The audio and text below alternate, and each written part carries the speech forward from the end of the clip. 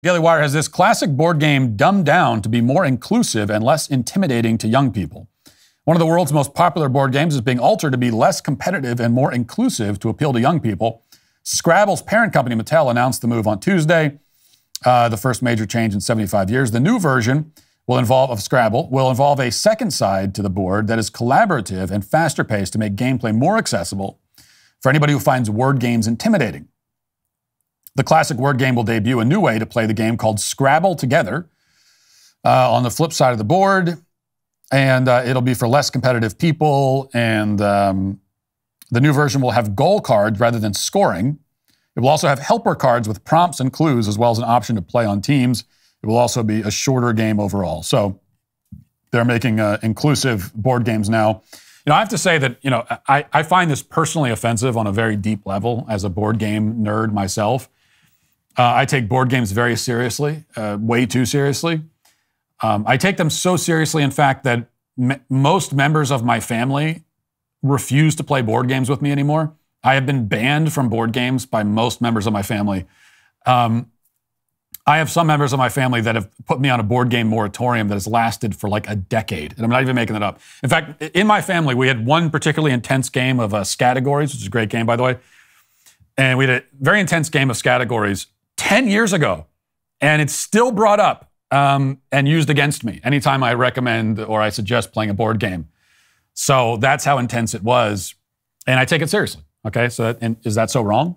As you know, we here at the Daily Wire are big fans of entertainment content that isn't trying to push a woke agenda into your living room. And that's why you got to go check out The Ballad of Davy, Crockett, a pro-America, pro-family, pro-God, PG-13 action-adventure that fathers and sons can watch together. An historical fiction from the imagination of writer and director Derek Estlin Purvis. The film explores some of the many myths that helped to create the legend of Davy Crockett. The story begins in 1815 when Crockett's wife falls deathly ill, leaving his young children to survive on their own. The American legend must fight his way back to them across the many perils found in the savage lands of the wild frontier. This film examines the complex 200-year history of European settlers and Native Americans living side by side as neighbors. Long before Andrew Jackson's Indian Removal Act, it stands in direct opposition to the genocidal colonization story that Hollywood loves to tell. Instead, exposes the truth that these two groups traded with each other, intermarried, and yes, sometimes fought, as humans do.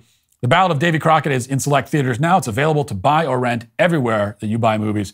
If you want to support films that are decent, family-friendly, and they push back against Hollywood's anti-American agenda, please support this small independent film. Click the link in the description and go check out The Ballad of Davy Crockett. As I mentioned before, the game Settlers of Catan, I love Scrabble too. Settlers of Catan is the most important game to me. I am, not to brag, extremely good at that game.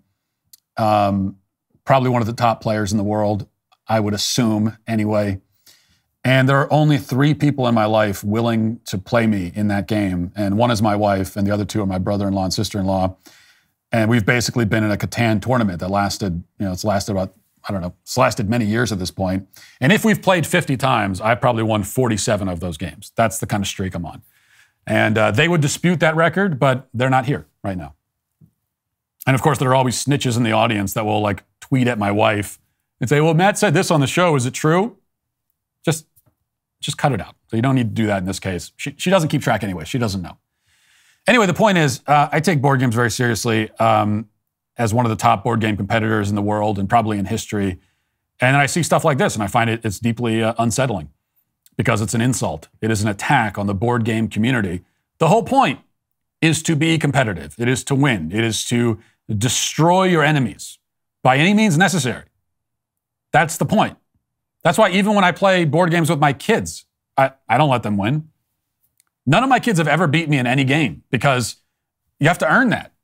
And so certainly against them, I'm on a win streak of every single game I've played against them because you gotta earn it. You gotta earn beating me. I'm not gonna give it to you. I don't care. Doesn't matter to me. Now, I was playing Chutes and Ladders with my kids recently, and my 7-year-old was winning. He was about to get to the end, and he landed on the space with the really big slide, that's you're almost at the end, and the slide takes you all the way back down to the beginning. And he landed on that, and he was pretty upset. And my other kids were like, oh, Dad, can't he just skip that? He's about to win. And I said, no. Sorry, bud. Back down the slide you go, okay? Sorry about your luck. I'm 5 spaces away from winning this thing. You think I'm going to just let you have it?